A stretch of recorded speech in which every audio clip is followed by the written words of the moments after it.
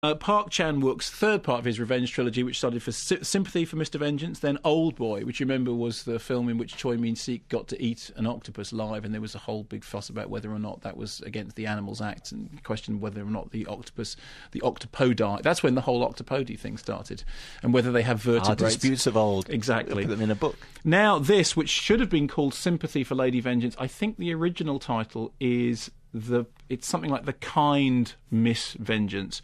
The story, very much like the other movies in this trilogy, somebody has been imprisoned for a long time, comes out of prison. In this case, Lady Vengeance has been in prison for 13 years for committing a murder. She comes out, everyone believes that she has been saved by religion and that she's turned her life over to goodness, but in fact she comes out with a far darker purpose, which I think you can guess.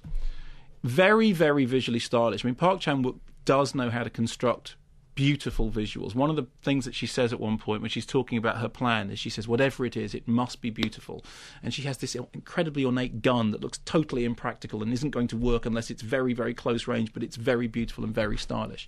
And she has this manner which is a sort of, if you look, for example, at the acting styles in Memoirs of a Geisha, there is something of that in the manner of the Lady Vengeance character. I think, actually, that Lee Young-ae is very good. I wasn't aware of her before, but apparently she's very, very well known in Asian television circles. But she's very fine.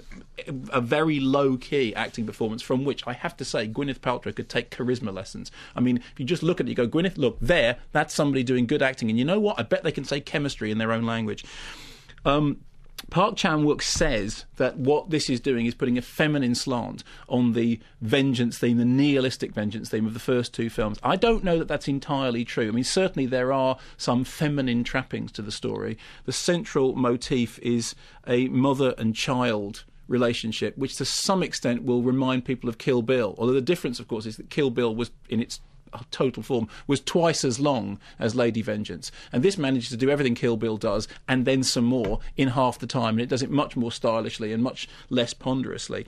I don't think that it's necessarily up there with Save the Green Planet or Memories of Murder or Bittersweet Life, which are the other examples of the sort of the new Asian cinema invasion coming out of South Korea, coming out of territories other than just King Kong, which I think are more inventive and in the end more substantial. The thing about Lady Vengeance is it's lovely while you're watching it. It's baffling. It's baroque. I mean, the plotting is completely convoluted to the point that about half an hour in you're going, where are we? We here?